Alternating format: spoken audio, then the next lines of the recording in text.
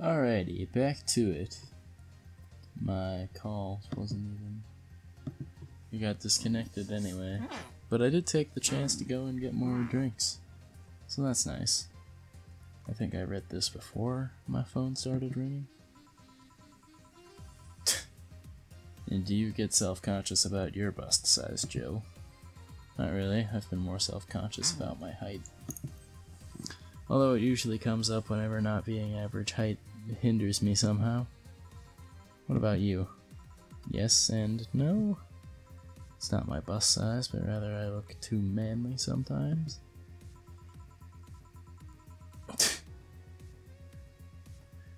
Well, it would definitely help people make the distinction, but you're clearly female anyway. You're fine, don't worry. Yeah, what she said. Thank you. Can I get you anything else? Do you have something non-alcoholic? We'll go with frothy water.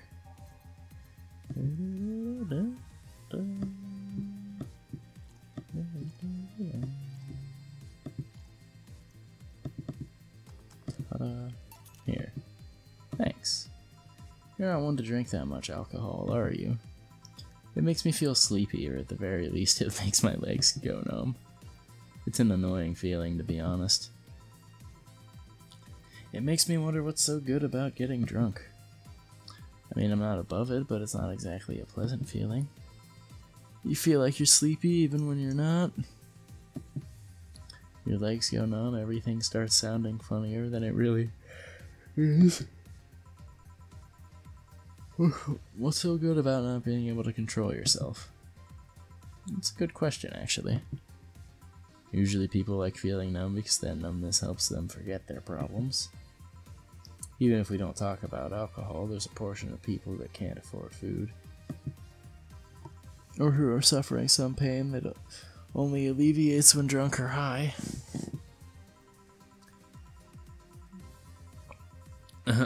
It doesn't really sound logical on paper, but then again, humans are rarely, if ever, logical creatures. Fair enough statement there. Despair and pain cloud your judgment and make you do stupid things sometimes. Yeah. Oh. Yeah. I've seen that firsthand. Oh. This world has an ugly side no one deserves to be a part of. It's also a matter of addiction, you know? You start just liking the drink, but then you need more of it, and before you know it, you're hooked. Oh yeah, that too. So tell me, what kind of party are you guys throwing? Nothing fancy, it'd just be me, Boss, Gil, and a couple of regulars. They'll bring food, we'll chat for a while, and that's it. Man, that sounds so good. At least better than the whole planning madness Stella is throwing right now. If you ever throw something like that again, let me know, you hear? Sure. Hey, Sai. Yeah? What do you plan on doing now?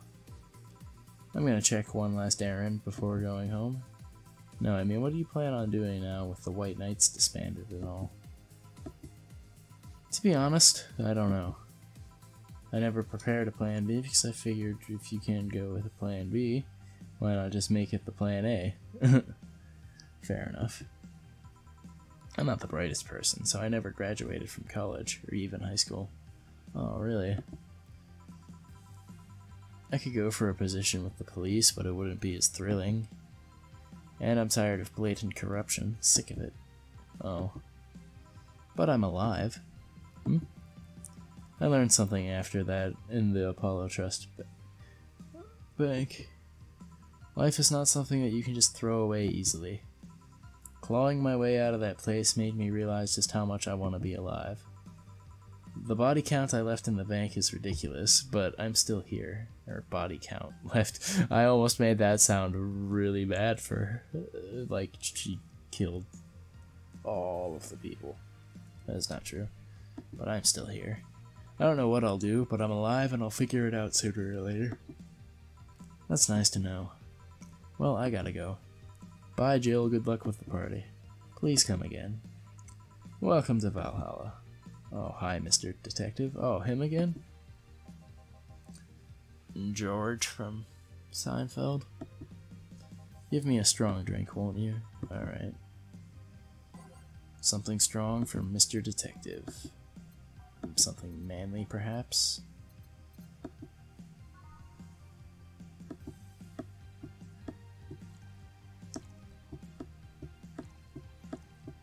And load it up on the Carmotron, because he wants it to be strong. Interruptions all day today. Can't get anything done. Alright, so I was in the middle of making a crevice spike, and I forgot to let it blend. Sad face.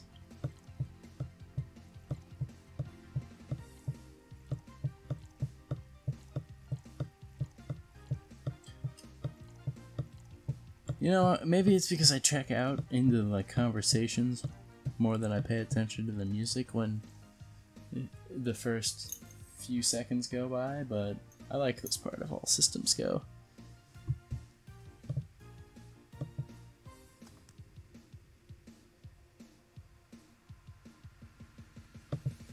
There we go. Here you go.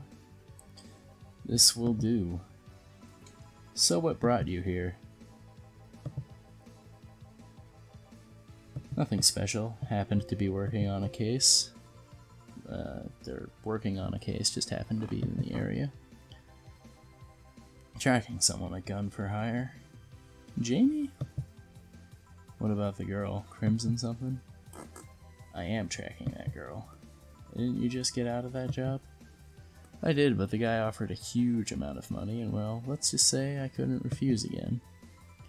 Well, it's your life, not mine. I wonder though, there has to be more to the whole thing than acting as a middleman to look for some murder.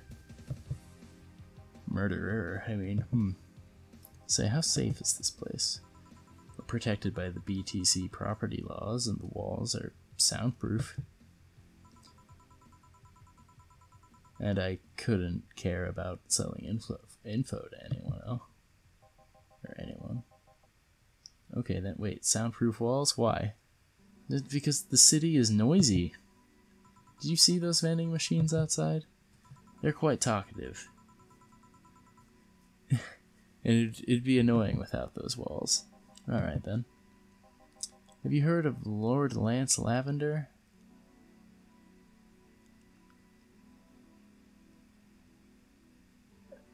Now maybe this is just because of Lavender Town being a Pokemon area and Lance being the dragon guy in the Elite Four, but I felt like that was a reference somehow. Also, excellent alliteration there, that is fun. Nope.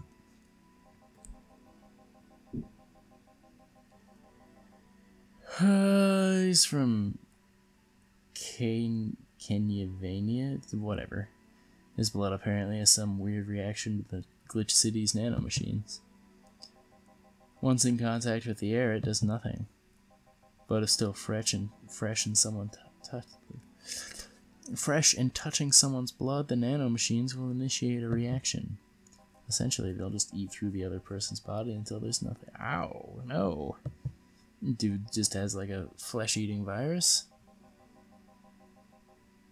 They're using him as a guinea pig to see what could be the cause of the reaction and if it could be used to fight nanomachine rejection.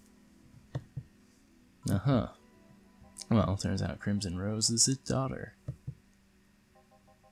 She left after years ago to earn her living here and he hasn't seen her ever since. He could be lying, you know. Not it. I did my research. She really is the star. Maybe we should figure that out earlier. I had no clues who was making up the contract, and all the tracking all the messages to the source could have been too costly. Knowing who the sender was made things easier. I see. Can I get you anything else? What about cobalt velvet? Alrighty. Cobalt velvet.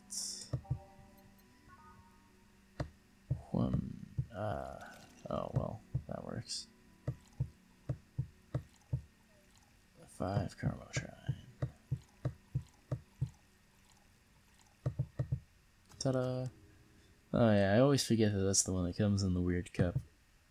Here you are. You actually did it. Were you expecting... What were you expecting? No. So what made you accept the contract anyway, keeping in mind all the risks you told me about last time? He told me he wanted to see her again one last time, or at the very least to deliver her a message. The Lavenders send their regards. Could have been lying. Yes, people lie, you made your point. Even then, I feel like I couldn't say no. I mean, I know what it's like not being able to find your daughter. What it's like to be apart from her, not knowing what she's doing, or even if she's alright. You do. I have a daughter, she's about your age. Oh no. Is he... When she was a teen, we had a big fight and she ran away from home. At first I just waited for her to show up.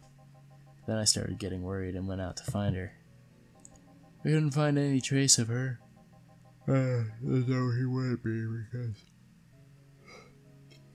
His last name was something that I can't seem to remember, but I do remember it being not anything else we've heard.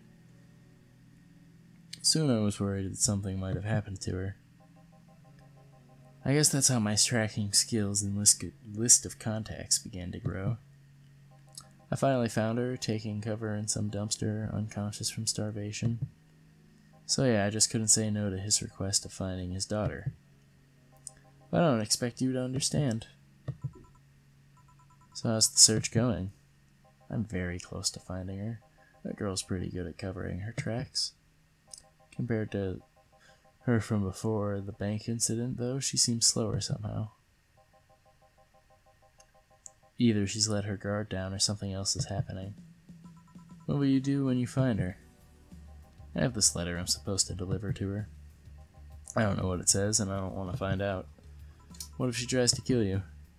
I might not look like it, but I can take care of myself, bartender.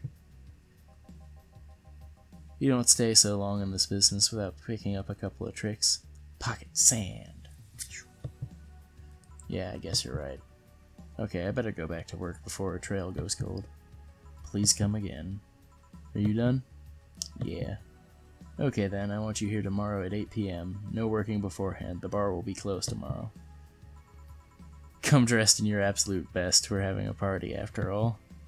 Alright. Where's Gil, by the way? He stored all of your things in his home because of how close it is to the stores. All of our things in his home because of how close it is to the stores. So I told him to go home already and bring the stuff tomorrow. I see. Well, I'll see you tomorrow, boss. Hold on, wait a bit and I'll go with you. Oh, that's nice.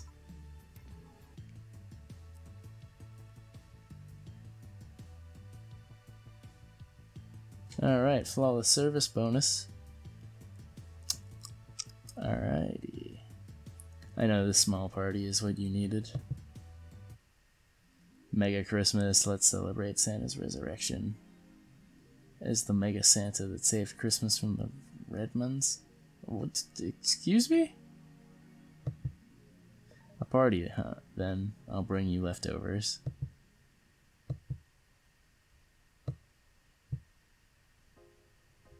Did I remember to start recording again? Okay, good. Alright, let's check the stuff. Oh, Kira Miki's blog. MegaChristmas is here. Was it MegaChristmas or MegaChristmas? Don't know, don't care. I'm way too used to Christmas, but the mega tradition here in Glitch City is mega comfy. Okay, so it's not a worldwide thing, it's just a Glitch City thing, alright. I know it's an incredibly absurd name, and the holiday isn't less crazy due to its origin, but I find it really amazing how Glitch City managed to replace the original festivities. Some places celebrate Christmas eating fried chicken, but here they've outright changed the holiday. Well, it's not that different considering they have the same dates, but it's still pretty cool. Whoop, time to got it. Wow. I totally lit Stexy at that. Whoop, I gotta go. Time to sign some books. What was the sentence what did it look like while I was saying it? I think I said, time to got to go. Okay. Anyway, augmented eye.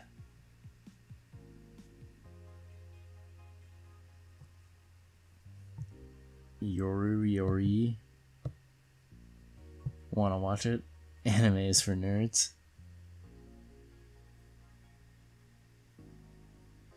If you weren't a fan of Yuri, Lowenthal, or slice of life shows already, then be prepared to join the Mo Church with this season. This season with the premiere of Yori, one of the funniest shows I've seen in recent years. The pals of the popular Danger U forum seem divided, however. Such obvious. So there's nothing new from the Dangerous Opinions forum, but we are reading a conversation from it anyway. Remember when anime was about women doing womanly things and beating each other? And beating up on each other? What is this trash? You girls are just haters who hate their lives. I'm going to marry Sheena Sue. Wake me up inside. You can catch it every Friday on RSTV. Is it sexist to have an army of robot women? The ones without artificial intelligence, mind you? I'm pretty sure Kenyavania went through demilitarization before. Nation of Kenyavania. Approximately 6,000 robot soldiers, all of whom look like the hottest girls around. But is this a show of quirkiness from the wacky dictator problematic? The dictators from Venezuela or whatever just do what they want. They don't care. Marina Zimmer, 35, told the Augmented Eye during a street interview. They're all pretty hot, though. If I was him, I'd have done the same. Why bother with the real thing when you can... Oh, whatever, dude. Update 2, spooky a bit, yeah. The messages have suddenly stopped and everything is normal again. Still, we can't stop wondering what the deal is. It looks like someone broke into your house but didn't take anything. But you just want to know what it is they took. Was it a prankster or just someone who discovered how to subvert the public communication channels in Lilum? Either way, some reports indicate that Lilum behavior has been rather unusual as of late. Although we can only imagine the confusion they're going through. Not the first time. Let's not forget, something similar happened 5 years ago when Lilum advancement was at its historic high. Fortunately, nothing came out of it. Will it happen again? Time will tell. Alrighty. Well, I'm going to keep going this time because I want to see what this MegaChristmas party is all about.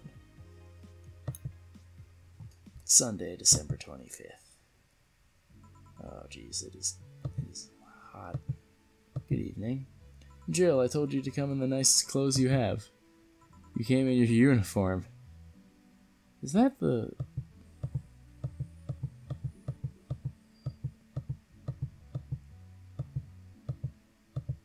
That's new, too. Oh, I keep going by it because I'm stupid. Alright, right after that. We haven't seen that one before, I don't think. These are the nicest clothes I have with me. Besides, you and Gil are in your uniforms, too. Well, I can't really show up in casual clothing. I'm being monitored. What about the kilt you wore that one time? Oh, man. I'm still surprised that one didn't break the dress code somehow. And you, Gil? I don't have that many clothes to begin with. You people depress me. Well, everything's in place back there. Ah, Alma's here. You know, there was a time when people greeted each other before saying stuff like that. Come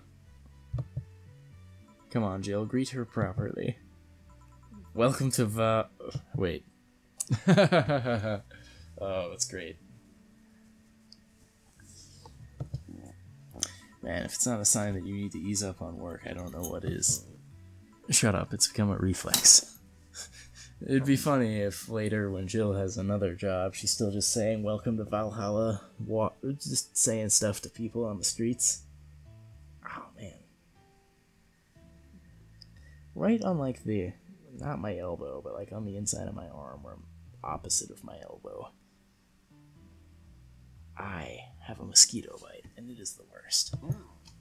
Wait, Alma came in here in her usual attire. Why aren't you saying anything to her? Well, she can't really do anything to her. Ribbed sweaters get a free pass.